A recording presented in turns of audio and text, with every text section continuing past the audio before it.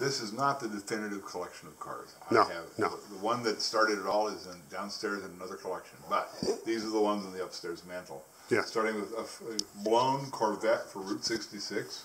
Oh. Another blown supercharged Corvette with the caption, "God's busy, can I help you?" 57 Chevy that says "Get naked." Very nice. Yeah. The prototype Volkswagen van, "Just Swallow It."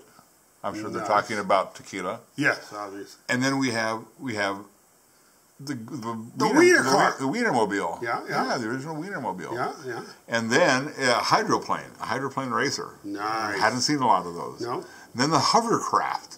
Whoa. Yeah, the one that goes across the channel. Yeah. And after hovercraft is Solar Racer. And this is at the time when Solar Racer had just completed that circumnavigation of Australia. So a current car. I was really stunned to find that. Yeah.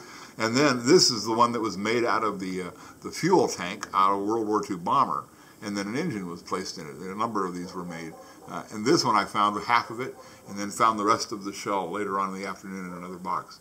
I was very fortunate to find the entire car. Very, very fortunate. It opens up. Absolutely. And then we have what I call the Gotham car. It's just a custom. I don't know what it started out as, but it looks like something from Gotham. You know, that kind of rounded lines. Maybe a modified Bentley. Yeah, something like that. Yeah. And then the Batmobile.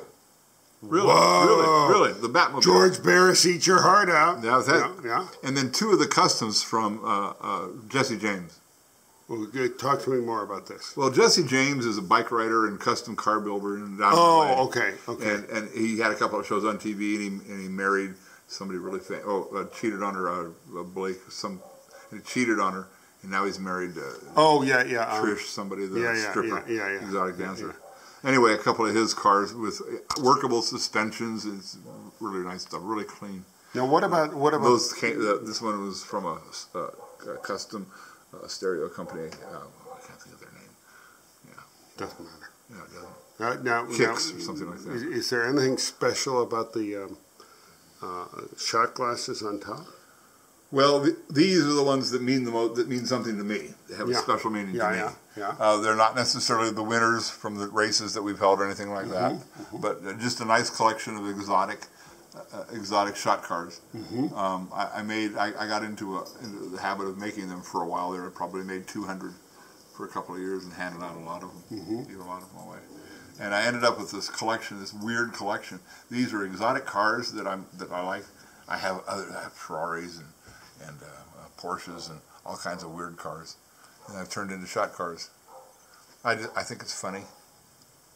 Well, I think we ought to take these and take them on to Antique Car Roadshow. Yeah. And there's probably about $6 a piece invested in them. The price of the car, the price of the glasses. The cars are usually cheaper than the shot glasses. Whoa! Most of the ones that I made were Las Vegas. Yeah. Yeah, because they were giving them away as souvenirs. So a $6 car, $6 shot. I mean, you may have $12. A dollar in the car. $1 in the car. Yeah, a couple $3 in the shot glass. So we're talking, serious money here. Less than $5. Yeah. For most of them. Absolutely. But finding these weird ones. Yeah. At a secondhand store in Oklahoma. No. Finding the odd cars, the hovercraft and the Sun Racer and the hydroplane. That was just wow. Such weird things to find. Where in Oklahoma were you? Enid. Enid. Oh my God. Yeah. Oh my God. These happened at the beginning when I first started doing it, and it was when I was with the group of Meg Albers and Martin Lester and Lori Dutton, and we just had a tight little group that we hung out with, and we started finding stuff like this. They'd point it out, and I'd buy it and stick a glass on it. Yeah. Wow.